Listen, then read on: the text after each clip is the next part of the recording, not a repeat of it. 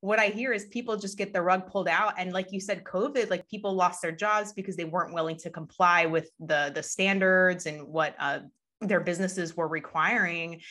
And I know that feeling, but it's in that moment where we're either in touch with a higher mission, or maybe it's something we still need to discover for ourselves. If that job, is not working out, it's even, let's say you just don't even want to go back. Maybe you got the rug pulled out during COVID. The question is, do you want to go back? Do you like what you do? Is that what you want to do? Maybe just on your own. Like there's no right or wrong, right? It's just, there's that fear. There is going to be that fear and that stress once you're on your own, for sure.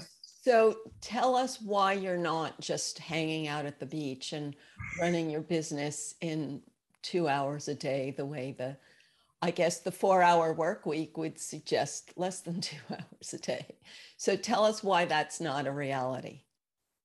I get it. Like people, you'll see Facebook ads, start your own business. You'll see a beach and somebody's climbing canyons and doing all this stuff. And I get what they're implying. Like you're free in a way, right? You're free to do what you want. But the reality is like, you have extreme ownership over your life now. And it's up to you to manage yourself and everything, your whole day. I just talked to a client just before this who was panicking and stressing because she didn't know when to start working. She didn't know when to stop working,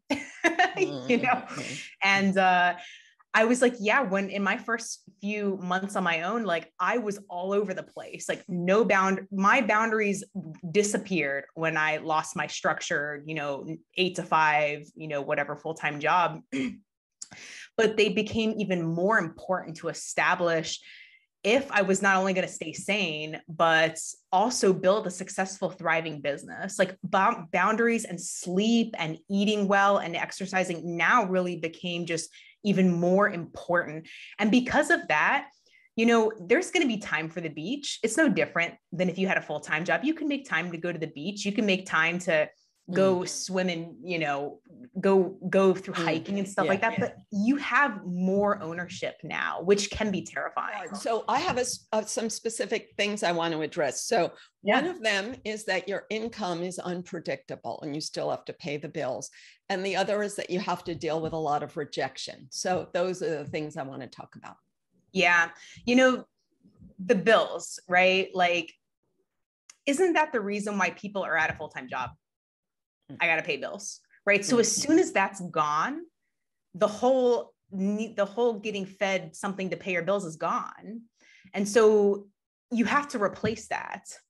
And, somebody told me, it was a coach of mine years ago, and actually ended up making the process easier for me when she told this by telling me, Lydia, this will be the hardest thing you ever do, which is basically going from a 6-figure job. Like I had a 6-figure income working for the government, but I was trying to replace that working for myself, generating money from a skill that I had on my own, right? Marketing on my own.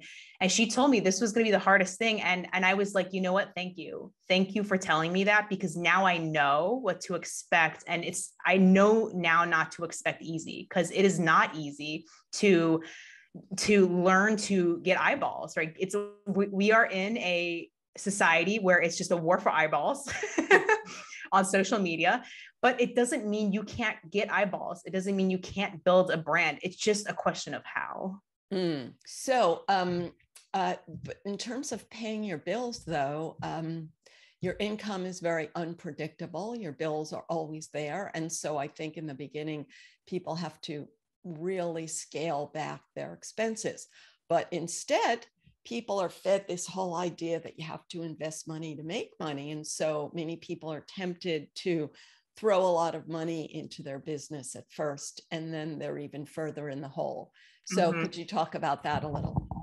Yeah, again, going back to the ignorance of how I don't want to say it's a difficult process. It's a challenge, right? It's not easy, but it's doable. But, I started out like probably a lot of entrepreneurs, just throwing money into advertising, just not even having a niche, proper, clear messaging. And I just started throwing throwing money into ads, throwing money into a website, and without a clear message, without a clear niche, and without a plan. And, I will be perfectly transparent. And I almost all of my retirement, I cashed out and put in Facebook ads and never came back. Like, it's gone. But I promised myself I was going to bring that back and more. So I'm not even worried about that. But at the time, I was negative 30,000 my first year in business. Okay, well, this is very helpful information for people. Although I have to say that the founder of Netflix, his name is Mark Rudolph. He wrote this great book that's called That Will Never Work. Because when they started Netflix, everything they did, they were told that will never work. And in fact, a lot of the things they did didn't work. And it took a lot of incremental change to come up with something that did work, but their core ideas are still there. And still everybody told them it wouldn't work. So now he has a podcast and a book. And one of his basic messages is nobody knows what will work. And everybody's trying to sell you this advice, but nobody knows. Nobody could predict. Everything that has worked has not been predicted, and it's always been that way. And so he advocates incremental implementation, experimentation. So people have often heard this referred to as the minimum viable product. So you go out with something limited and then you do more. And I also want to mention that when I started my project, I'll call it a project because since I'm retired, I wasn't really doing it for money. So I went out with this message and all these advertising people tried to sell me stuff. And they all told me that what I was doing was wrong, that nobody wants to hear about animal brain and nobody wants to hear about dopamine and serotonin. And, you're supposed to sell the sizzle, not the steak. So I'm supposed to say, do you want to be happier? You can be happier. And I thought, yeah, but millions of people are already saying that. I tune out instantly when I hear these canned messages. So everyone told me I was wrong and I just ignored them. But if I were trying to pay the bills, then that would be all that much more pressure. Yeah, I mean, there's like, I'm not going to discount that. Like, there's always something in the back of my mind that like, hey, I just want to make sure my bills are covered, right? Like that's a real thing. You want to make sure that's covered. But I think where it gets messy is when we let it drive our behavior, especially with clients, right? And going back to, you were talking about rejection, very real thing, but honestly, I removed that word from my vocabulary. I don't use rejection anymore because it's more of like, I think for me, it's more of like I'm realigning with the right person when the wrong person says no or moves away. So I feel like that word rejection just implies like sulking and I'm not good enough and we're not good enough. And it's really just like, it's not a match. And that's okay. We're not, the whole world is going to like us. Like it's not possible for the whole world to be our client or to like who we are. It is not possible. And when we let go of that need for everyone to like us or for everyone to like our product or service, that's where the money really actually starts to come in, because now you're only talking to people who actually care about what you have. Yes, great. I know that there's this whole new agey idea that you should not worry about meeting your survival needs because that's like considered base and we should be more spiritual. But the reality is that our brain evolved to focus on survival needs. So if you are saying, oh, I'm not going to worry about paying the bills, but then the bills are sitting there unpaid, then you really are worried. But because you're not consciously acknowledging it with your verbal brain, you're generating all this cortisol and you don't know where it's coming from.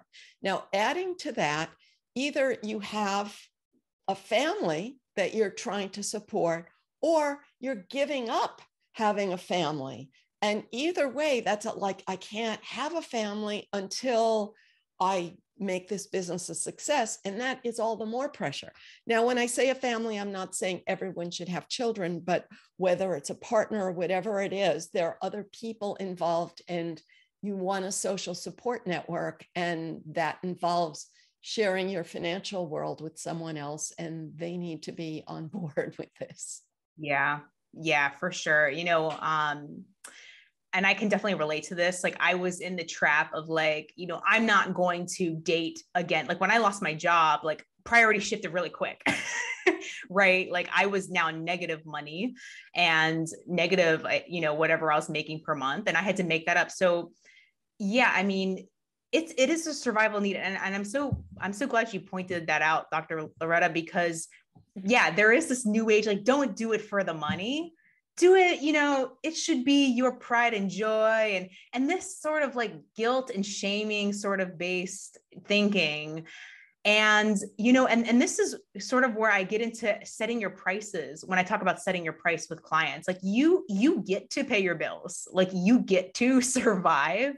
And if anybody tells you differently, like run for the hills because you're, you know, if you're thinking about starting a business, you're no different than a plumber. You're no different than a carpenter or someone working for a bank. Like they're paying their bills and you get to do if you're running a business. So this magical thinking that, first of all, you're so right. Like it's a survival need. Your body's going to feel it. You're going to feel pressure.